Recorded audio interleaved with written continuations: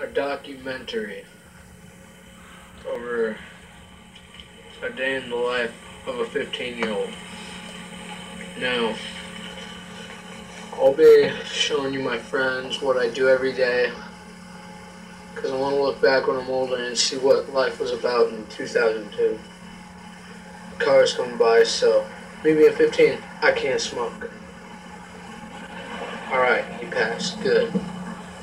I think it was the cop. Fuck. Anyway, I can't do shit. I'm on probation for fucking pot.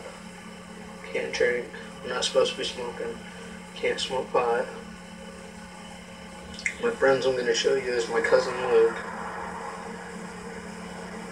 my best friend Courtney, and my girlfriend Brandy. And I'm making a whole tape about it, so you can watch me smoke, I guess. Smoke like a dork. I know, but fuck it. Right now, since I don't got video evidence of this, what I kinda do, but not with me, so fuck it. Since I don't got video evidence, I'll just tell you a little about myself. Okay, a few years ago, the accident happened. I'll never forget that, so I shouldn't even put it down on tape. So, I was 300 pounds about 7 months ago. Now I'm 145 pounds. I used Slim Fast to lose all the weight. Let's see. I got sent to Eldora. I'm on probation for 6 months. I got a tracker who comes over every once in a while and gives me UAs.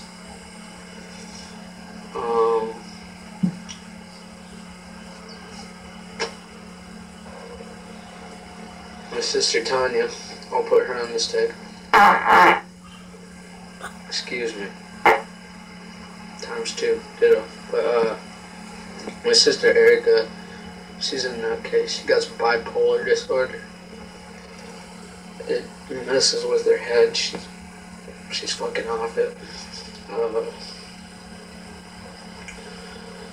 I don't know.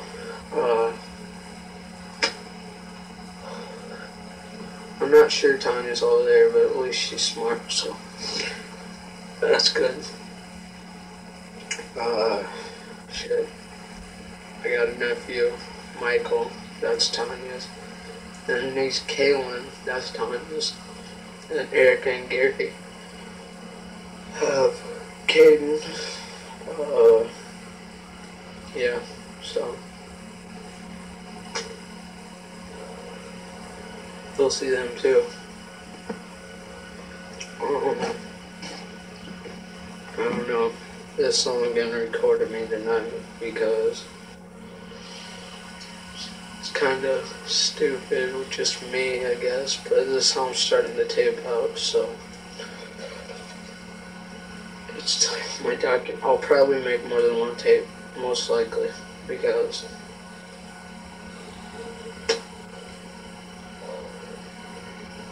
I want to capture the moment, you know. Sounds corny, but I don't want to be like fucking 40 years old and have most of my memory gone to pot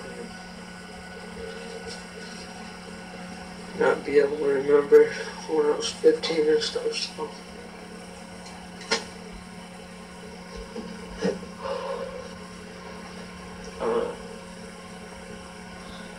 My mom knows I smoke. She's the one who busted me. I went to school because I got drunk the night before from vodka. And the cop wanted to take me home because all the preppy kids said that I had a hangover, so. By the way, I'm talking weird because I just got my tongue pierced like 3 days ago, so it impairs my speech, but I don't give a fuck. But back to my story. So he drove me home, And Miss Peck, the school counselor, said that some of the kids have been saying I'd smoke pot, and I was smoking pot 3 times a day, every day, so that's a lot. And I was coming to school high like all the time. And but he came over, the cop, and asked to search my room. And he got into my drawer, and the dumb fucker, he picked up my pipe, and he looked at it, and he set it back down. Because he thought it was an asthma inhaler. And my mom was standing right there. And she said, okay, fuck. That's the cop. Better put that away. Anyway, she was standing right there and she's like, do you know what that is? It's a pot pipe. And the second she said that, I walked through the house and we have a bird in its cage. And man, I punched that son of a bitch and knocked it over. And I ran downstairs and sat down and the whole day I was thinking about what I was going to do. And it just freaked my shit out, so he ended up putting me in handcuffs and driving me down to Fort Dodge to the police building, LEC, whatever. And he had the people from Eldora come get me. They had me chained up, so they had my legs handcuffed to my hands behind my back, actually, and it sucked. And when I got there, fuck, it's almost 2 o'clock in the morning, but when we got there, this guy made me put delousing shit on my cock and under my arms and on my hair. Watched me take a shower and he looked up my ass and he made me he looked at my mouth and stuff, and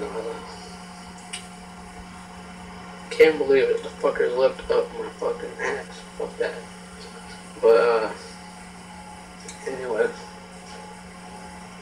then after that I had to take a shower with 3 guys, and there was this black guy close to 7 feet tall.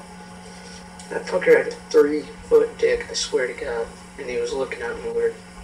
I was scared he would rape me, and that would fucking hurt like a bitch. But I'm not gay, so fuck that.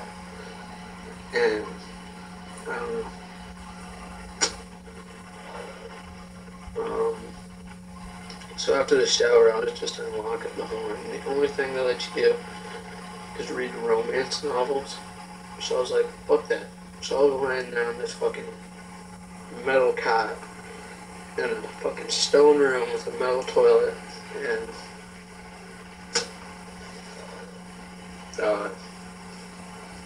it was fucked up. So anyway, the next day, oh yeah, and for fucking lunch, they served this greasy ass food, so I wouldn't eat it.